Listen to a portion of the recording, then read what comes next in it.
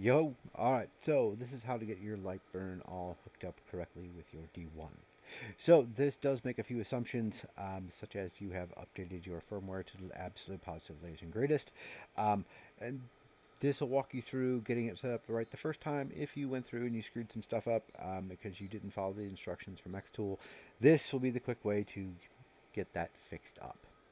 Alright, so the first thing you're going to want to do is you go to the xTool site and you go to the user manual for the xTool D1 Lightburn software. It will walk you through the firmware. Like I said, we're going to assume you actually already did that, which you may not have. And then we get right here, the obtain and install Lightburn.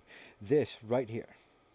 If you did not get that file and you did not use it, then it's no wonder that your D1 is acting like a freak when it's in Lightburn.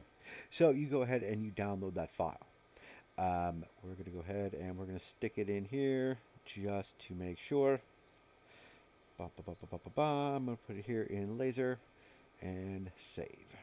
Alright, so that'll make all our stuff happy hunky-dory. Now on the Lightburn side, we'll check that out next. Just a note, this help will actually go through and tell you everything you need to do, including how to use the rotary properly and so on and so forth. So make sure you bookmark it and keep it. Anyhow, over on the Lightburn side, you can see, oh, I have a D1 and it says it's ready and it's hooked here, but we know it's wrong because it doesn't work right. So we go to devices, we select our xTool D1 and then we remove it. So it's gone. Gone, zero, zilch, nada. You won't have all this other stuff. These are just other units that I have. You want to go for the xTool D1. Next is we click import and we will go to laser. And we will say xTool, where is that handy dandy little, the xTool D1 LB dev. Click it, say open, bam, look at that, xTool D1's right there. If you have more than one machine, you make it default, say okay. So that one is all set. Now, is it really set?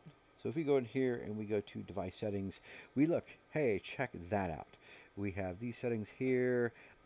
The enable offset is enabled. Our origin is properly set. Now, mind you, with this label, with this, unless you're using crosshairs, turn it off. That's all it's for. If you're using the laser to actually do all of your framing, that offset will throw you off rather than the rest of it. The other one I want to come in here is the white space, fast white space scan. This should be set equal to your layer level. So if you're doing multiple layers at different speeds, well, obviously it's going to screw things up. If they don't match, you have one layer and you're going to run it, say, 6,000 millimeters minute, and this is set to 4,000, it's going to screw things up. So unless you're actually going to remember to come in here and change this all the time, turn it off. And realistically, if you're using PNGs or JPEGs or whatnot that have no real graphics or any gradients to them, convert it to an SVG. It'll automatically skip the white space for you. Done. So that if you've gone in and you don't have this, or the origin's in the wrong place, or some other things, you know there's some problem, and you need to start over from scratch. So hope this helps, and hope you have a good one.